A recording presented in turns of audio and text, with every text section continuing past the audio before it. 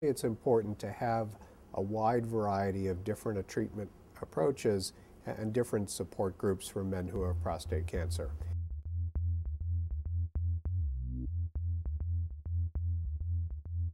We have developed new hormonal therapies for men who have prostate cancer. We have developed new treatments for advanced disease for men who have prostate cancer. And we've led some of the development of surgical treatments for men who have prostate cancer.